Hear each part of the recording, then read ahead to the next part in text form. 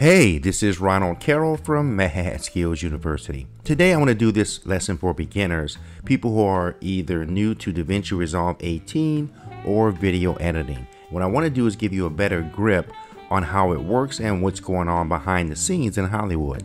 For example, I'm going to show you the top 9 video editing cuts used in Hollywood. I'm going to also show you the top 8 or 9 smooth and seamless transitions used in Hollywood. And lastly, the top 11 camera angles used in Hollywood. By the way, if you're using FILMORA, I did these exact same lessons in FILMORA for FILMORA last year, and they are linked below. So we're going to start with the top 9 video editing cuts used in Hollywood, beginning with the standard cut. I provided video assets for you for this, and the first two we're going to bring down are going to be the two girls dancing. That's going to lead us to a standard cut, an action cut, and a jump cut. And then we'll do a match cut and do all the cuts and show you what they look like and how to do them. Let's go ahead and get rid of the media here. Pop that out. So a standard cut is basically when I just take two clips and bring them together and make sure snapping's on. Now we're going to do what we call action cut. On an action cut, you can cut on almost anything someone does as long as their movement, their head moving up, them getting up. So these two are together. The problem is she's covering a lot of the screen, which is good, but she's not. And make them about the same size. Transform her. Let's see how close it is to this one. She might be a little bit too big now. That's okay. But what we want to do now is look at the action. And we want to get them going the same way. So what I'll do is I can cut this right here, and I'm going to try to get her going the same way. And get her about right there. And you want to get them both moving in the same direction. Let's try that. Okay, now she's too late.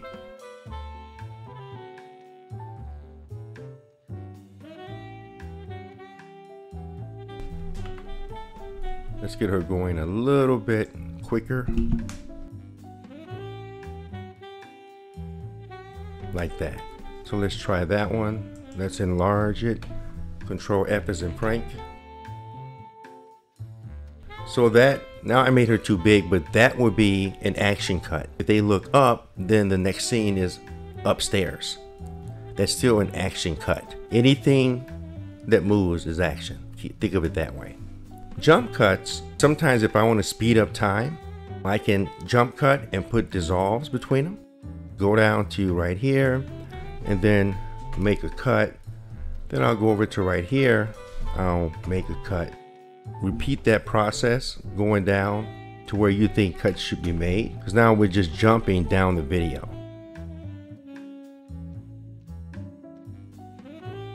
So then all you would do is just bring these together like this. And that'll just be a better way of speeding up time. You see how slow and long this video is? So if I jumped it right here, see, now he's more up the road, but you can make bigger jump cuts as well. Now we can move on to a match cut, and I provided 2 videos for you. So one is of a man walking in shoes, and the other one is of a man or someone walking on the beach. Now normally what you would do is match the color. You make sure the speed's gonna match on these 2 videos. And you want them doing the same thing. So right now when his right foot hits, I can change to this guy's right foot hitting. Go to the right there. I can make a cut. I'm doing this quick, but I think you'll get the point.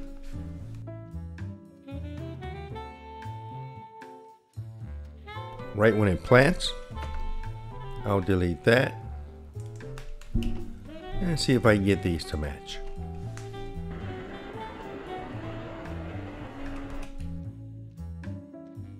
Now we just have this.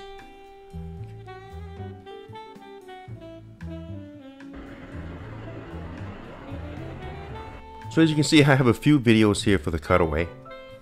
And one good cutaway that's really becoming very popular now is just a drone cutaway.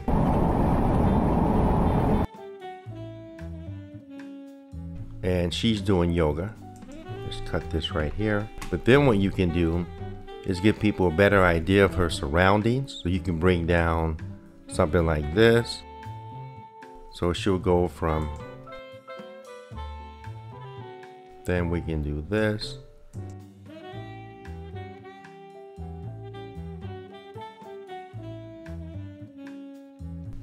So our main subject is the lady doing yoga. So this will be my long shot. Now I can cut away and show other parts of the beach and let people know that, hey, she's actually on a beach. And this wouldn't be that long, it'll be probably a second. I can show water for a second or two. And then of course you just pan around, show the ocean and get back to her. And then this is another one where I show around a woman doing yoga on the water. So this would be a wide angle. And we had the long shot in the beginning. Now we're showing the beach. So this is what will be considered a cutaway. But it also gives you B-roll. That's why I say shoot all around your subject all the time. Now we're going to move on to a J-cut. And the J-cut is when audio leads you to the next video. I provided assets for these as well. So we have a lady stressed out at work. Then of course we have an airplane taking off and we have the beach. So this will be a J-cut. What I'm going to do is I'm going to take the audio and I'm going to bring the audio over here right onto this video. So this audio is going to start and we'll turn it down a little bit, just a little bit, and bring it back a little bit more and then turn it down. Because I want that audio to lead me into the next video. Then I'll bring this right here and we can just have a hard cut on this. Let's see how that will look. So that should be how we get led into the next video. And you're gonna have to play around with this, but this is basically what we're doing.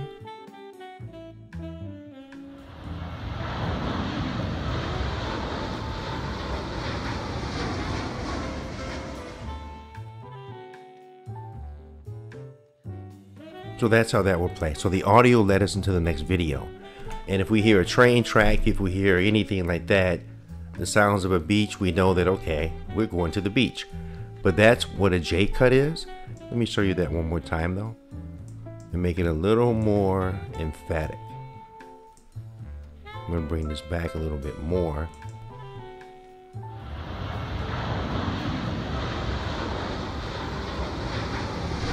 Now an L-cut is different. These are used a lot in cross-cutting, parallel editing, when you have two people arguing back and forth. And I'm going to talk more about cross-cutting later. And this will be your typical back and forth, right? Cross-cutting, parallel editing. So that's what a cross-cut is. And this is also used a lot in cross-cutting or parallel editing, where you have people back and forth on the phone or a car chase back and forth. And this is how we're going to combine some of these video editing techniques, and that's how they make movies look so cool. So in this scene over here, the camera's on him. He's talking. But what happens is normally while he's talking, she'll start talking. So the camera's still on him, but you're hearing her voice and her argument. Then the camera will switch to be on her. And it happens all the time when it's over the shoulder like this. They also do what they call cross-cutting. So when I went from him to her, to him to her, that's parallel editing or a cross-cut.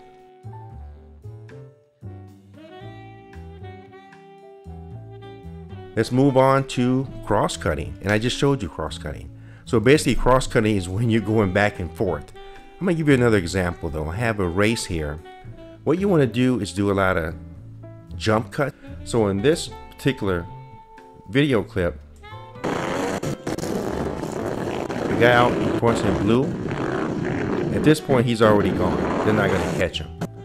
What I can do here is do some jump cuts and do some parallel editing. And then maybe I can cut this here. And I'm doing this fast. But even though we knew the guy lapped him, by showing this, now he's coming in first. And then I can go back and show him and then show the other guy and keep going back and forth. So by doing long angles, doing jump cuts, and I can go back and forth showing, say, to make it appear as if it's a race between those two to the finish. And then at the end of that, I can bring in the beginning clip where they all started together, race, and that's called parallel editing as well. Another way to do that is if you have somebody on the phone and then you're showing at different locations and they're showing this person, then they show that person, and this person, they're arguing or working out a plan, whatever it is.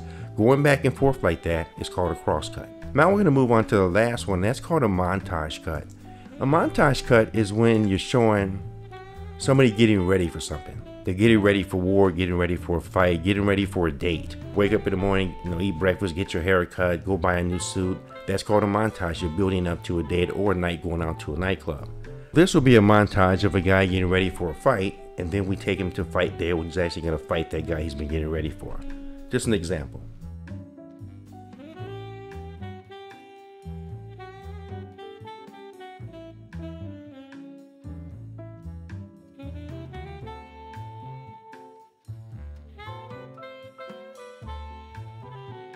So those are your 9 basic video editing cuts that you can use, and you can mix them up and do a lot of things with these. So don't be afraid to use them. They're really fun to play with. Today I'm going to talk about smash cuts and reverse smash cut. And then we have this couple arguing. So if something happens there, and say they're both driving down the street, it's like, so a smash cut is when you expect something to happen because the music is there, two couples are arguing, you expect something to happen, but you just don't know what's going to happen. You don't know what direction it's going to come from. Talking, laughing, and then all of a sudden they get, broadsided and they roll over a cliff. That's a different scenario, right? Because then that would be, it surprises you. And there was another situation where I show this guy waking up in terror. Okay, let's move on to the top 9 smooth and seamless transitions used in Hollywood. And we're going to start with the dissolve. I've also provided these assets for you, or use your own. We're also going to use these same assets with our whip transition, which will be next. So try to make sure that the action in these videos, whichever ones you do use, are going in the same direction, or that we can put them in the same direction. What we have here are just 2 clips put together, and we're going to create a very basic dissolve between these 2. The dissolve, the fade out, fade to black, is used all the time. Go up here to effects, and I'll go up to the very top, and you'll see all of our dissolves. And what I want to see here, when I click and get the left and right sort of handles, that it's green. Now I know I can bring down a cross dissolve and put it right between the 2 video clips. Click up here on transition, and I'll see how many frames are being used here and how long it is. And I can also make adjustments down here. And I can keyframe that too. So that's a basic cross dissolve. There's cross fades, there's different things you can do. Or I can go up here also and click on this, and I can change it to an additive dissolve. Let's see what that looks like. What I can also do is go over here and grab the dip to color dissolve. So if I want to end on white or black, here's my color. Let's go ahead and fade this to white in between our transitions here. Let's see what that looks like. So that's how we're going to fade to white. If I also want to fade to black, I can do that as well in the transition. Let's play this first though. So there's your fade to black. I can also put a solid color here and go over here on this solid color and go to settings, and then we can keyframe the opacity of this fade to black. For example, normal opacity, take it back to 0. Then I'll start a keyframe, then take it down to the end and take your opacity to 100. So now you'll get this slow fade to black. Conversely, change the color Over here to generator, change my color to white. Press OK. And now I can fade that video to white. And find the settings that work best for you, but this is a smooth transition, and that's what you want. You want more seamless, smooth transitions. There's no tricks or effects here. So now we're going to turn our attention to the whip transition, and we're going to borrow a technique from our video editing cuts.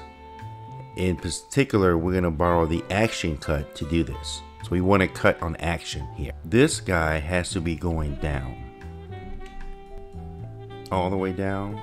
Now he's pushing up, and you want to have a little bit of upward or downward motion to it. So we play these together. This is what we would have.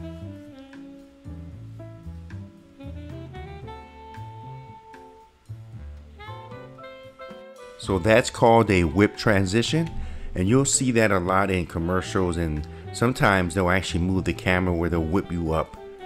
Okay, next we're going to move on to our next seamless, of course, transition, and this is going to be rotation. So we're going to rotate this clip in between transitions. So go over here to video transitions. You can just type in rotate, or just go find rotate. It's going to be down under fusion transitions, and you'll see fusion transitions here, and go down to rotate, and just go ahead and grab it, and you can pop it in like that.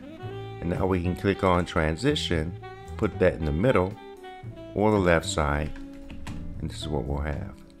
And that's a quick transition, so you can of course create more frames to that. Grab the end of that and drag it out,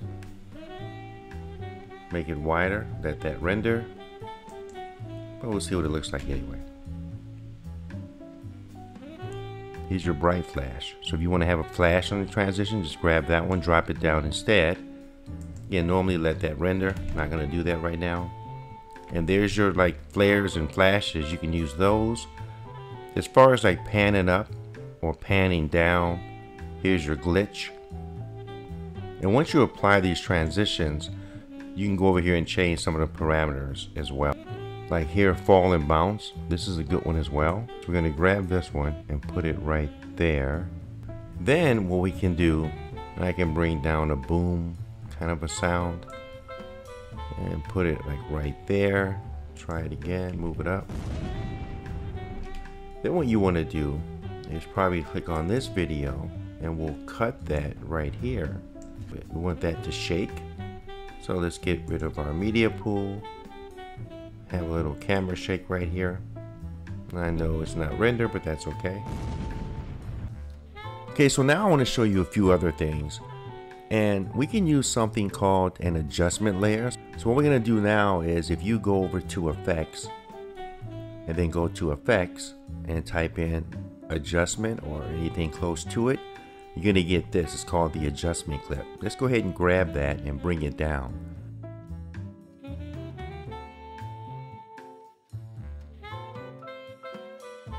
So I can do anything in filters or in effects, and I can bring that down. So if I go to a digital glitch, for example, put that on the adjustment layer, I go back up to filters, take a Gaussian blur, and you can bring down a lot of stuff from these two and put them right here, and it will only apply to that clip. We have those two effects there, and if I click on that, I can go up here to those effects, and I can change some of the parameters here. And open FX, we have our Gaussian blur. Fusion, open FX. And you can apply quite a few things here, so keep that in mind. If you want to apply some kind of shake effect, because it takes up the entire clip, what you can do is just say, I want to put that effect between this area, and then apply anything to this by itself. Zoom, zoom throughs, zoom in and out, those are also used a lot. And what we're going to do here is zoom into her eyes about right there when she picks her head up. So that's a good one right there. So what we'll do is we'll cut that and make that our beginning. And that's only going to last a few seconds to about right there. And we can cut that. Click on this clip, go over here to this drop down menu, and we're going to go to dynamic zoom. And all we're going to do is zoom into her eye.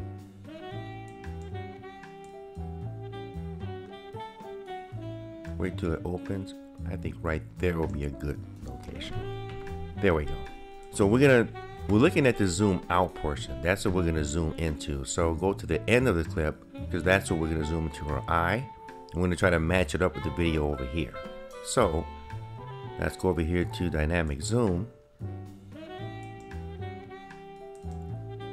Click on the clip. Remember that it starts on green and ends on red. So take this down to the end. And let's make that red really small here.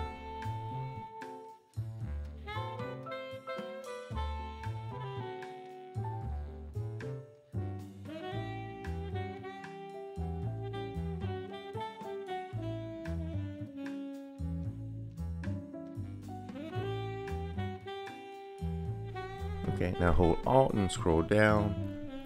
Then we're going to take this other picture. So I'm going to find a spot on this picture that works. So with this picture, we're going to zoom off of her eye. So we'll go ahead and line this up. And then we'll go over to the next picture. And we'll click on this and we'll go down to dynamic zoom. And now I want to zoom off of her right eye on the second picture. Just go ahead and grab the start and reduce that. And on the tacos, we're zooming through the phone to the tacos versus bouncing off her eye and zooming back out. So this is a zoom in, zoom out. So we're going to zoom in on this eye and then zoom off of the other eye. This also works with zoom through. So if I take this video here, let's bring it in. Let's get rid of the audio. Not sure where I'm going to start this, but let's bring down a second video. So then you can zoom through or zoom out and play with different ideas. But here, once he takes that picture, I want to zoom through the phone.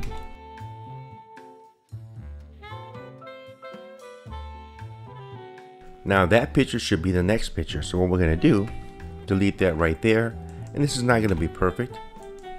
And I have other videos in which I show you how to do this stuff in detail. We'll click on this picture, go back over here, click on this video. And we're going to have this, of course, start out where it should start. Then go back into our red here. And what I want to do, get about like that. Play that back, space bar. So right here is where you want to cut that. So now we're going to see how that looks. What I want to do though is when I snap that picture, at some point it's going to go to black. And then you have to have the other picture there right then and there.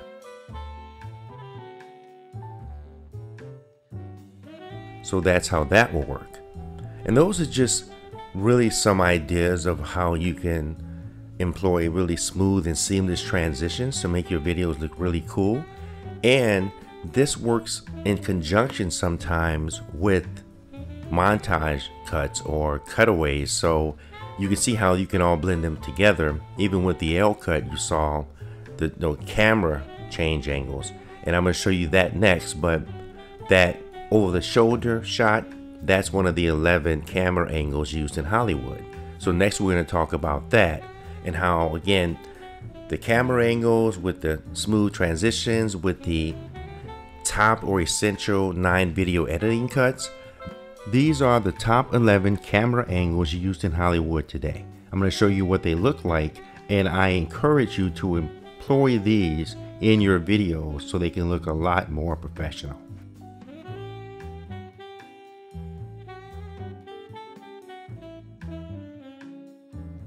And the cool thing is that you can use your phone to accomplish this, whether you have a gimbal or not. We're going to start with the wide angle. What this does is gives your viewer a sense of location, surroundings, emotion. You can make the subject look sad, whatever you want to do. The long angle just ensures that you fit the subject totally in the frame like this. If I go from a long angle to a wide angle, that's a cutaway. The medium angle is really from the waist up, how you would view people in really normal life. And the eyes are always 1/4 down the screen or 3/4 up the screen. The cowboy angle is where you can see someone's guns. This goes back to Western movies, so it's from the knee up where you can see their gun. The tight shot is when it's usually dialogue back and forth like a cross cut. It shows expression, somebody's upset, blowing them off, whatever. The detailed extreme close-up is when you can zoom in on something and it is mystery there, depth, you don't know what's going to happen. Somebody presses that button. And also with extreme close-ups like this, you can actually get B-roll. The low angle is like the hero shot, the wonder, dominance, confidence, the power kind of shot. And that's often called the hero shot. The high angle makes a subject look no more weak, inferior, vulnerable, like that, or they're in wonderment. The Dutch angle is when things look like they say uneasy, not right. You kind of tilt the frame a little bit. And over the shoulder, this is normally done in conversation, cross-cutting, parallel editing when you go back and forth. Point of view, POV is just that. And the cutaway is when you kind of pan away from the subject, her, and show birds and show rocks in the water. Again, to give people a sense of what's going on around your subject. You always want to shoot all the way around your subject. Anything going by, shoot all around the subject. It gives you more B-roll and it gives you more footage, but just don't shoot your subject alone. So the wide angle, the long angle. So if I go from a long angle to a wide angle, that's a cutaway.